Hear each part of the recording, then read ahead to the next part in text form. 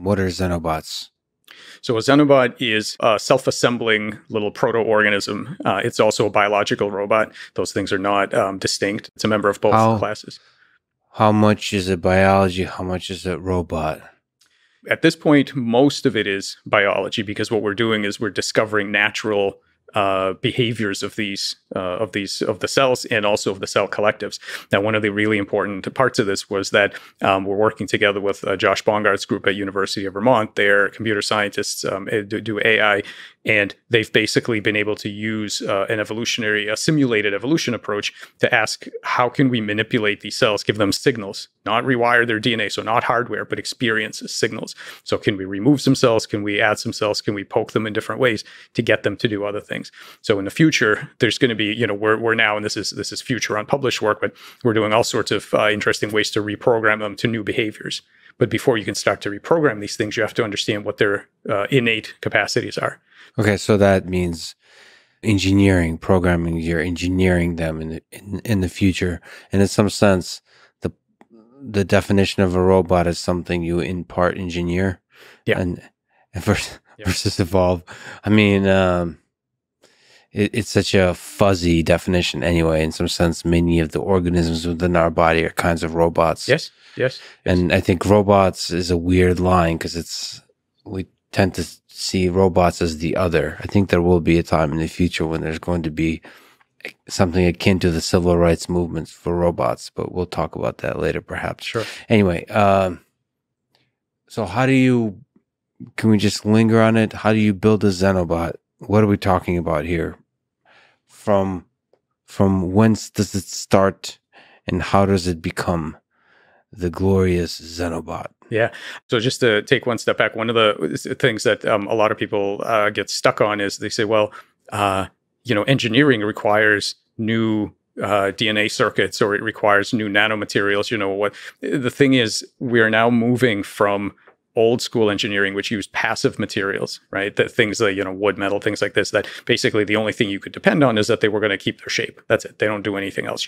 It's on you as an engineer to make them do everything they're going to do. And then there were active materials and now computational materials. This is a whole new era. These are agential materials.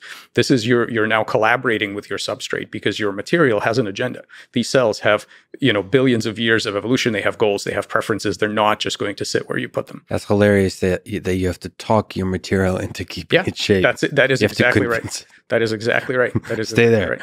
It's like getting a bunch of cats or something and trying to organize the shape out of them. It's funny, we're on the same page here because in a paper, this is currently just been accepted in Nature Bioengineering. One of the figures I have is building a tower out of Legos versus dogs, right? Yes. So think about the difference, right? If you build out of Legos, you have full control over where it's going to go. But if somebody knocks it over, it's game over. With the dogs, you cannot just come and stack them. They're not going to stay that way. But the good news is that if you train them, then somebody knocks it over, they'll get right back up. So it's all right. So as an engineer, what you really want to know is, what can I depend on this thing to do, right? That's really, a lot of people have definitions of robots as far as what they're made of or how they got here, design versus evolve, whatever. I don't think any of that is useful. I think as an engineer, what you want to know is, how much can I depend on this thing to do when I'm not around to micromanage it? What level of dependency can I give this thing? How much agency does it have? Which then tells you, what techniques do you use? So do you use micromanagement, like you put everything where it goes? Do you train it? Do you give it signals? Do you try to convince it to do things, right? How much, how intelligent is your substrate?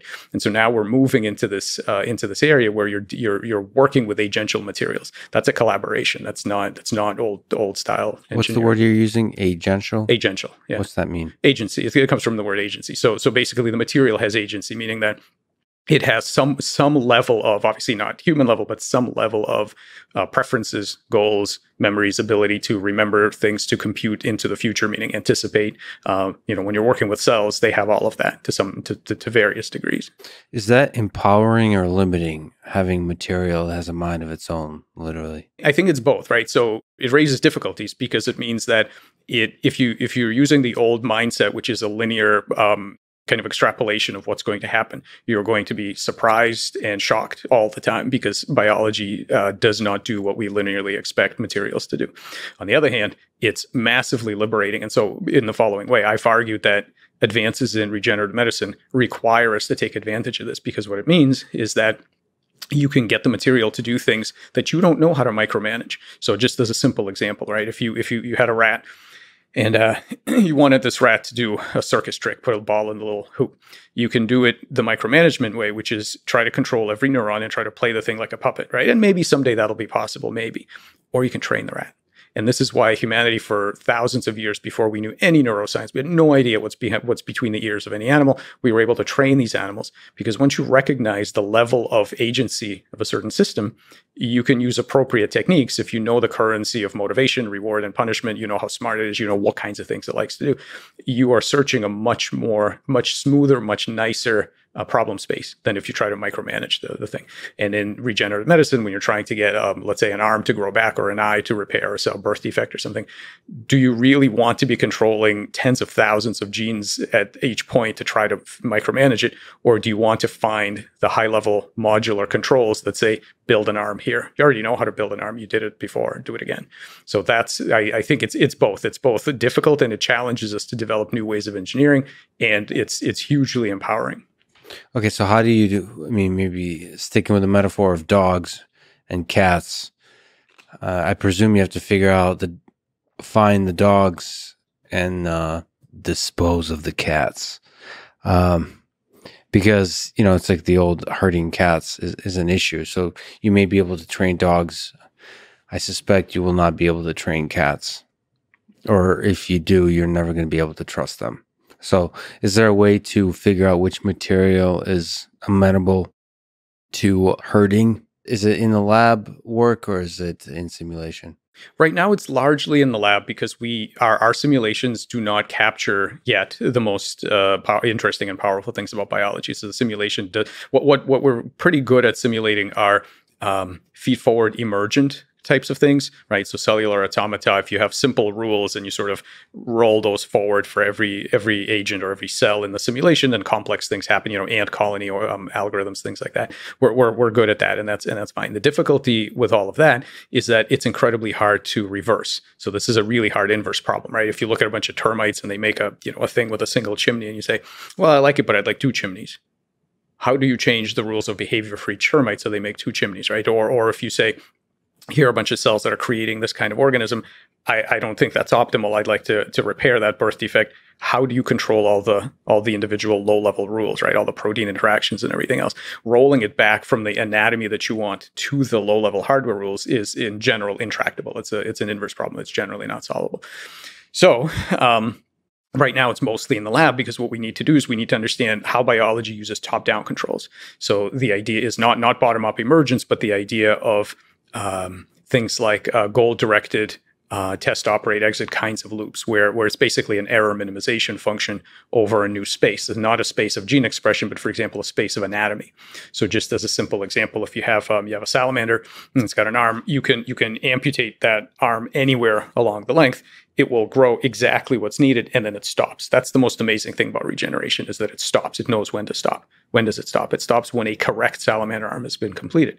So that tells you that's a means ends kind of analysis where it has to know what the correct limb is supposed to look like, right? So it has a way to ascertain the current shape. It has a way to measure that delta from what shape it's supposed to be. And then it will keep taking actions, meaning remodeling and growing and everything else until that's complete. So once you know that, and we've taken advantage of this in the lab to do some really wild things with both planaria and frog embryos and so on. Once you know that, you can start playing with that homeostatic cycle. You can ask, for example, well, how does it remember what the correct shape is? And can we mess with that memory? Can we give it a false memory of what the shape should be and let the cells build something else? Or can we mess with the measurement apparatus, right? So it gives you those kinds of, so the idea is to basically appropriate a lot of the approaches and concepts from cognitive neuroscience and behavioral science into things that previously were taken to be dumb materials, and you get yelled at in class if you for being anthropomorphic if you said, well, my cells want to do this and my cells want to do that.